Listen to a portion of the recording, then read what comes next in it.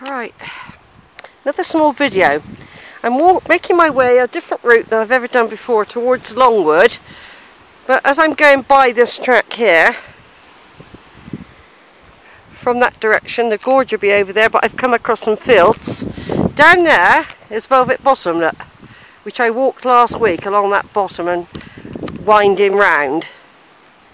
That's Velvet Bottom there, and there's the copse on the top.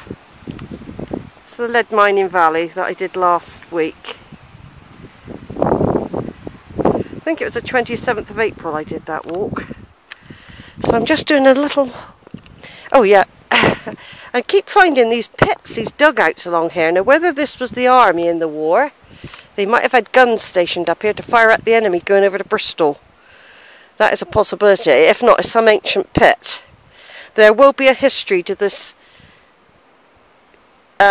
series of dig-out places. They look like pits that we got on Worldbury Woods, but they could have been dugout positions. The army had to get everywhere in the war, and that would have been quite a good place to have spotted the enemy coming. So anyway, the wood's coming into view further over there. I don't want my camera to run out before I get to it, that's the trouble. So I'm going to turn off now. This is just a small video.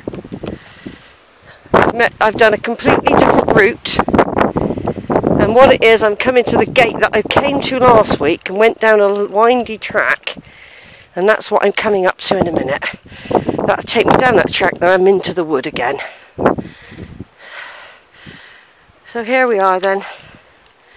This is Sheila exploring the beautiful Somerset countryside. There's more Velvet Bottom all over there, look.